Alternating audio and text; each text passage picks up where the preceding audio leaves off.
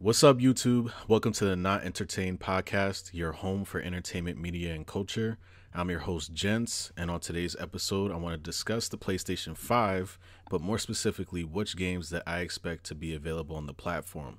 Back with me for today's episode is Cafe. What's going on? Oh, nothing much, man. I'm ready to get into this. All right, before we dive in, I think we should do a little recap on the PS4. In the last half of PS4's lifespan, I've noticed some trends and platform defining decisions that, in my opinion, have set them apart from their competitors. The first of which being their commitment to expanding their PlayStation only or exclusive titles library.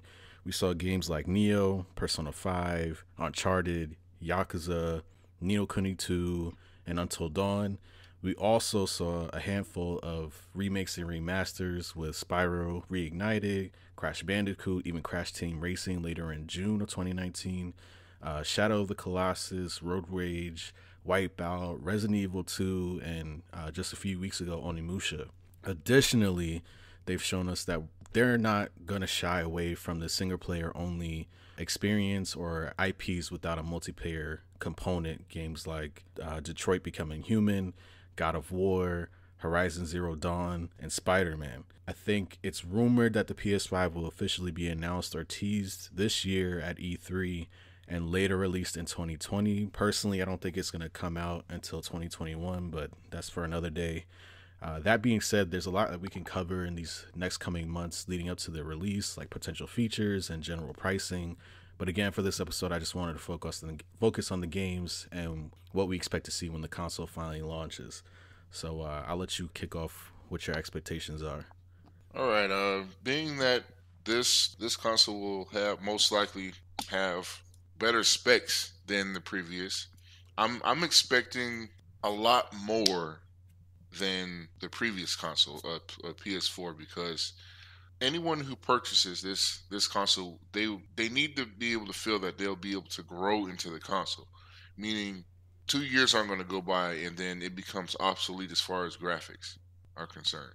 So it would have to be they would have to be pretty hefty on the on whatever GPU they use, and as well as the processor. Having said that, there are the games that I would expect to see, and that would take advantage of those specs. Street Fighter Six. Of course, you would say that. I'm taking a that's a deep one. That's one off the deep end there. I'm just gonna get out my ridiculous request out of the way. Okay. Street Fighter Six. I want to see a Metal Gear Solid remastered. Remaster. Okay.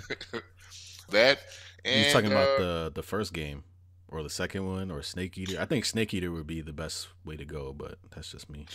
well, pretty much the collection. Okay, gotcha. Yeah, I would They could like probably to do see a the trilogy. collection remastered. Yeah, yeah, Because Kojima's not with them anymore, so there's not going to be any new ones coming. So can't ask for that. But I would like to see remastered copies of the Metal Gear Solid series on the PlayStation 5. Now, the usual suspects, of course, would be Call of Duty. You're gonna see that, but it's gonna be will these games be able to push the graphics that the system will use? That's another. Now we can use that for another day, but that's one of the biggest things when Call of Duty uses the same engine they've been using forever. So I don't know right. that they would be able to it look any different because of how they create the game. But Well, it's Horizon interesting. Zero. Yeah, it's interesting you bring that point up because I feel like for at least the last, let's say, 7 months, so going back to 2018, now into 2019, you've seen a lot of the games that have done well, a lot of the popular and best-selling games for PS4, like some of the titles I mentioned earlier with God of War and Spider-Man, have been pushing the graphics of the system, and it's like usually right around the time where you see the console's graphics being optimized is when there's like murmurs of a new one because it's like, okay, this is the peak, we can't do any better than this, so let's see if we can push this a little further. Or they find titles that they feel can be re-released later on the next iteration of the console with those HD 4K whatever graphics going forward. Yeah, Go ahead.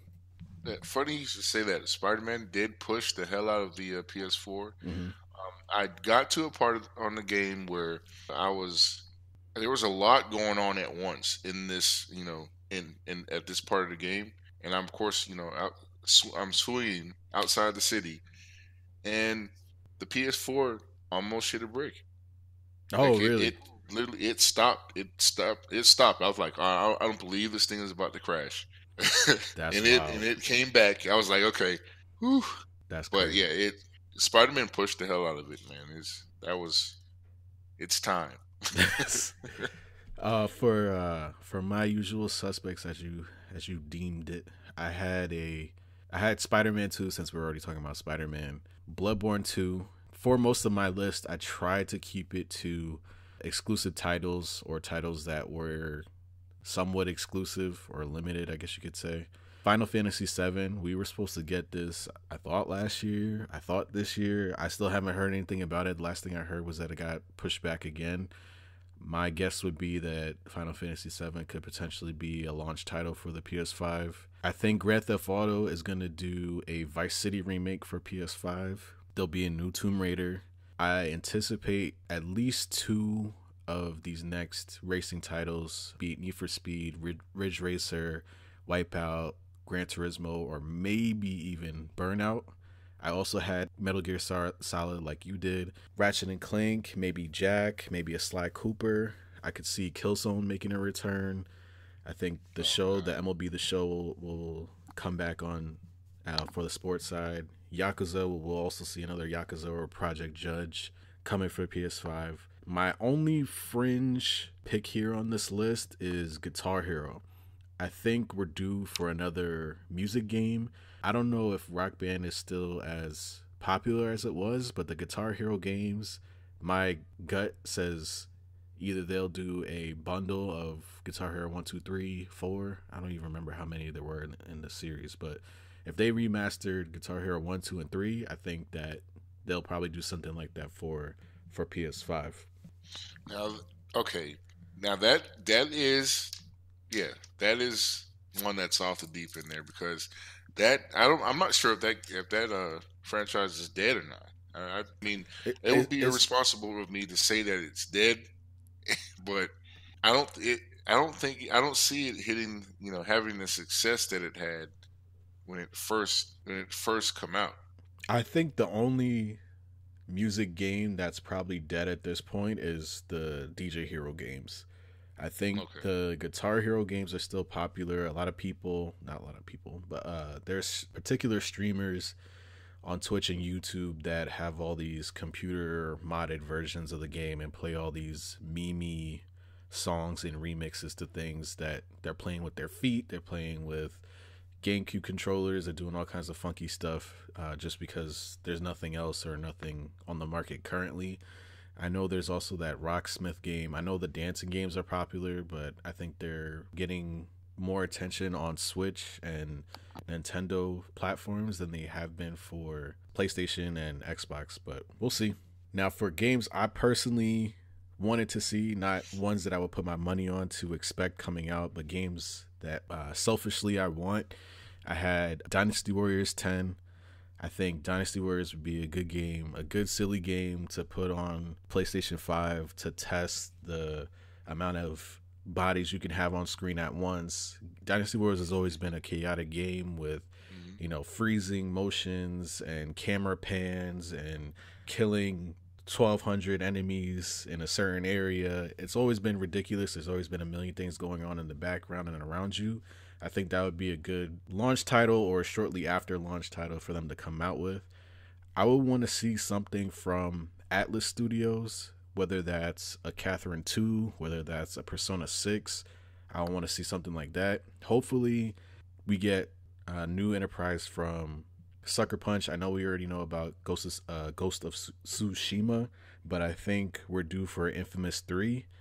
I don't know how popular Infamous Second Son was in comparison to Infamous 1 and 2 on PlayStation 3, but I think we're due for a new entry in the series, and I would, again, like to see that come back. Now, this one is going to be kind of weird and it might be a little fringy, but I had a dream about seeing a trailer for this game, so that's why I had to put it on this list. Either Dead to Rights making a reprisal or Sleeping Dogs 2. I really enjoyed Sleeping Dogs. I know there's I have other people in my immediate circles that enjoyed the game as well. I found it more fun and entertaining and engaging story wise than the last couple of Grand Theft Autos, but that's just me. It has a perfect mixture, or at least the first one had a perfect mixture of Grand Theft Auto elements, but then also really fun and in-depth combo systems and storytelling and authenticity that I think was really nice. And since you brought up Street Fighter, I had to bring up Tekken Tag. I want to see Tekken Tag 3 on PS5. I want a no holds barred, bring everybody back in one game, introduce a couple new characters, bring back all the guest characters. Let me see Gon, let me see Tiger, let me see Alex, let me see all the Rogers. I want all the Jacks, 1, 2, 3, P Jack, Gun Jack. Bring them all back. Get everybody back for one. Just one time. That's all I want. Just one time. Yeah, that'd be nice. You know what? I speaking of Tekken, though, I've heard that I've seen something where they're actually working on the Street Fighter cross Tekken again, I don't and know. this may be. I'm pretty sure because of how far they say it's on the back burner that it will be a next gen title. You think so? I, I I bank on it, man. Okay. I think that it would happen on next gen, I and mean, then we already got Akuma in there. We got Geese Howard, so we got a little taste of what it could look like. I'm mhm. surprised Akuma made it in before Sagat did. I thought he probably would have fit a little bit better, but everybody likes Akuma, whatever. Oh man, Sagat Tekken. Oh, See, dude, it sounds good, right? Because we didn't that get would Bruce, be insane. so oh You know that's man, my main now. what Sagat or Bruce? Nah, Sagat. Oh, okay, yeah, whatever. I mean, we could have Hey seen like Sagat man. and Marduk. I think that would have been tight. We could have seen Kazuya and Sagat. That would have been dope. So Yeah, if they use the engine that that they use now, oh, man, that would be great. I think it. I mean, I've always wanted to. I'm like pissed a little bit that they went with the other cross version first, just because I don't think this game's ever gonna come out or ever happen. But I think they've probably learned enough from the mistakes they made with that game, and then the popularity of Tekken and Hmm. what works for their platform now, and how they've kind of streamlined some things to mimic some of the mechanics in Dragon Ball Fighter Z to make it more approachable for casual players or people that have never played a Tekken before. I think there's a lot more opportunity now, and then bringing in the graphical component. I think there's a lot more. There hasn't been a better time to have these kind of conversations or to them to circle back to it or think on it. But we'll see. Bandai's got a lot on their plate. They got a lot of anime Yes, they games do. coming out. They got a season 2 that they just announced for Dragon Ball Fighter Z. I don't know. I think they're doing the Dragon Ball RPG game as well, along with all the other titles that they normally do. So, Okay. fingers crossed. Fingers crossed. Oh, now definitely they even though it is said that Death Stranding will be on PS4, I'm sure it'll probably uh, be. Yeah, I think. yeah, I'm thinking that's next gen as well I because think. it'll probably come out towards the back end, the end of the life cycle. Right. Yeah, I would guess any 2019 titles that come out that sell fairly well or that are graphically appealing or push the current system PS4 to its limits will be remade or have some prettied up version for PS5. I don't think there's any way that we don't see God of War remastered or a 4K edition, whatever they're gonna call it. I think we'll see that on PS5 for sure, and then whatever other games that come out this year that we know or don't know about that sell well or that are graphically appealing. Last of Us 2 probably another one of those that we'll see remastered or whatever they want to call it. So there's potential out there. I think and that's kind of one of the things that I feel is PlayStation's strongest points is that they've been focused and they haven't turned away from building their exclusives library. So when you do that, you have opportunities to catch people that didn't have a PS4 and now that they're considering buying one, they get to look at the most prettiest version of a game that was already great at that time. That'd be nice, yeah. Because I mean, And how much do you think, on how the game looks? How much do you think that of course you need the specs to be able to put this stuff out and push the graphics, of course, but these a lot of the developers for most of the games that we speak of, they have a set, almost as if it's a set. I don't know how I want to describe this. I don't know. It's like they don't push the system, like they won't push the system to its limits because they have a set, pretty much like almost as if it's a standard setting that they're going to use for all the systems, whatever platform it is. It's all consistent. Right. So whether or not it's Xbox, PC, PS4, PS5, whatever, it's all going to look the same because of the developer. Who do you think would be more likely to really push a system to its limits? Now, the first pick I would have is definitely Rockstar. Probably. And they're gonna take their time and figure out what they can, what are their limits, what more can they add? Because I remember when Grand Theft Auto first dropped, that was the best looking water in a game that I had seen at the time. Right at the time, yeah. I think And that was my picks would probably go to Naughty Dog, City Project Red, and even okay. BioWare. Dragon Age Inquisition was beautiful. The Witcher 3, beautiful. Last of Us, Uncharted have always been cinematic and almost movie experiences. So they're probably also, in addition to Rockstar, people that I think would push things as far as they can go. I think Bethesda should be on that list. Mm, I don't like Bethesda right now. Let's not Man, go look, there. man. Let's not give. That's another fight for another day. But Yeah, it I is. think they should make the list of all the AAA titles. I mean, AAA companies. I believe that they should be on the list. I don't And know. and, this is why. It's because of Skyrim. All right. Yeah, I, but even I, I Skyrim, like, I mean, I didn't see Skyrim in VR when that came out, but even playing, I've bought that game so many times across. I probably bought exactly. Skyrim like 6 times across 3 consoles or What platforms, whatever you want to say. exactly? And what other game are you gonna buy like that? That means that title means so much that they have. I can look past certain things because of that title. Yeah, but for me, like even if the graphics were bad in that game, I would still play it a lot. Like even if the whole game was cel Hmm. shaded and looked Yep. like uh what was that game? Wind Waker, the Zelda game, that first cel shaded one of the first cel shaded games at that time, whatever it was called. Even if it Hmm. looked like that, I would still play it as much as I did. I don't want to admit how many hours I put into that. Way too much, but I think the graphics for me, this is if that's your example from Bethesda, then I think if you had said Fallout, I probably would have gave you that a little bit more. But even Fallout has buggy digital, and that's another argument for another day. The graphics aren't always clean everywhere, and it's kind of all one color and brown and gray kind of stuff. But I, I'll I'll let you get that in, I guess. I mean, we all know that if they do another Skyrim, it's gonna be, you Well, know, they announced the Skyrim 6 or Elder Scrolls 6. I don't think I'm gonna, again for another day, but I don't think I'm gonna buy it. But I'm sure it'll look nice. wow, you just okay. You're But just automatically not gonna okay. I don't. I don't want to. Bethesda can throw this whole episode off. So let's keep it moving for now. Well, yeah, yeah. But whatever game that comes from them around, whether it be any type of Elder Scrolls, I hope and I do look forward to them pushing the graphics. I would like to see what specs. What specs do you think the PlayStation 5 will have?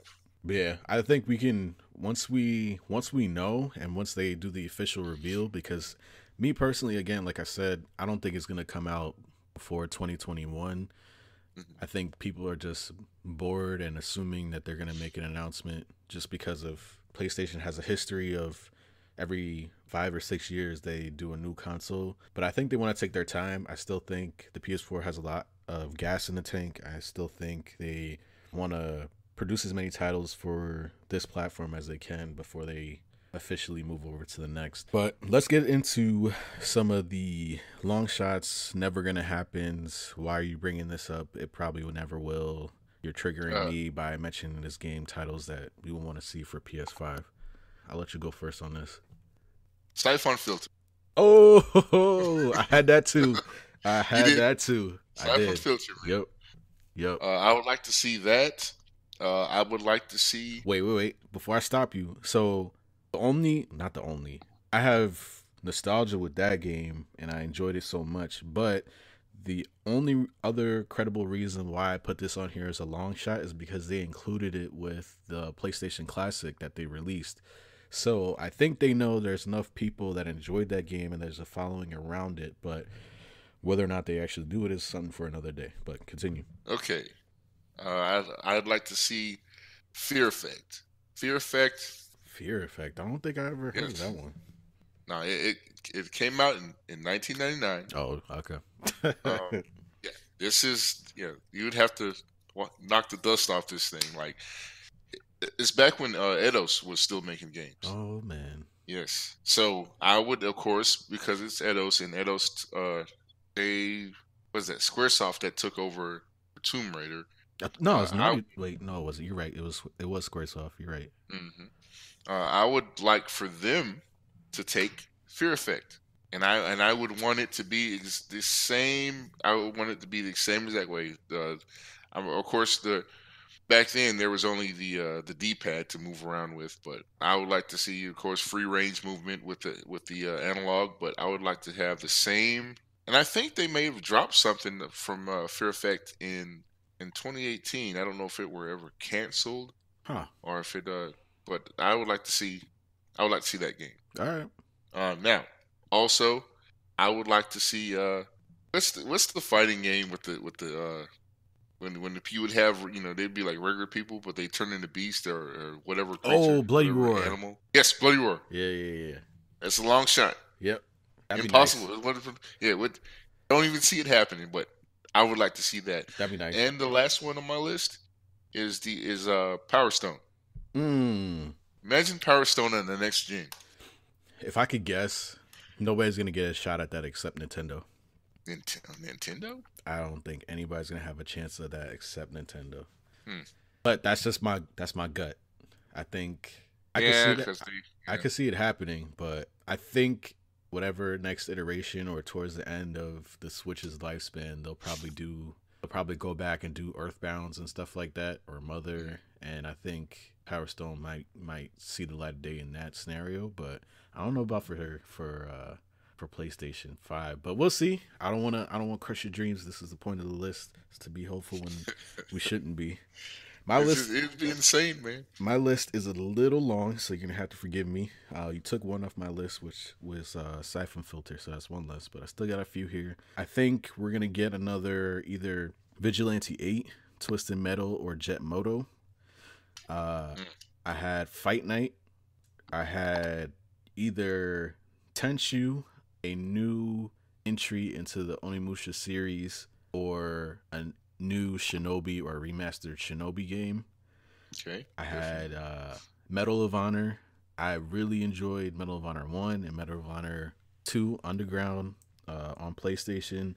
They had a lot of trouble once Call of Duty and Battlefield got off the ground with the PS3 and Xbox 360.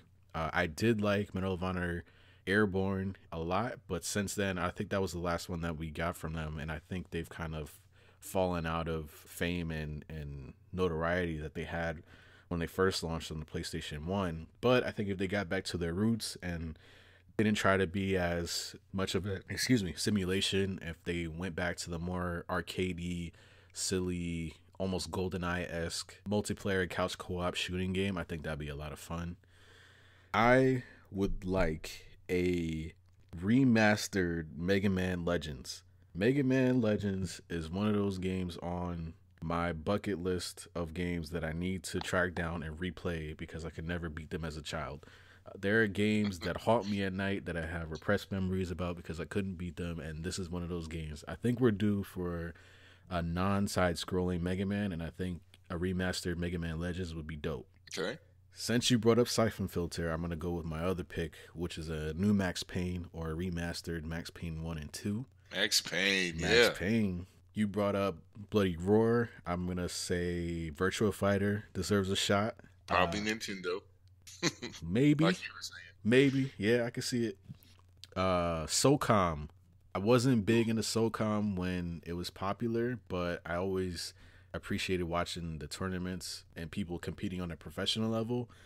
And I think why not? You know, it's been a long time, so why not It's now? definitely time for that type of gameplay to come back, man. It needs to make a solid comeback. There were, I won't say any names, but there were some titles that definitely people wanted more from and were disappointed that do have that style of combat, and it didn't fare too well. Yeah. Next on my list, I have Tony Hawk's Pro Skater. It's been a minute. I don't know how popular skating is. I was never a skater, boy, man, whatever. But I always enjoyed Tony Hawk's Pro Skater. I think the other game that was popular was called Just Skate. I think people, I don't even know. I don't know.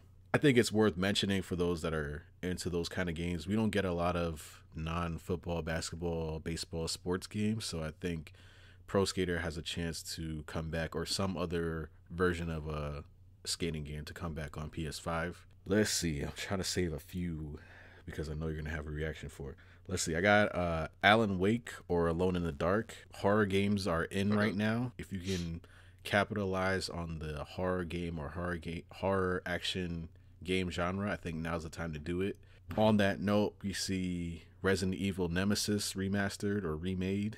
If not, I would like to see a new Silent Hill. I know Silent Hill is kind of a bad taste in the mouth because of the fallout with PT, but I think the series alone, the name alone, carried our interest just as much as actually playing the demo and seeing Kojima and Ritas and knowing all that was about that game. It was still a horror game at its roots. It was still scary and entertaining and fun and a social experience. So I think we can see something like that coming in the future. Next, I got NFL Blitz or NBA Street.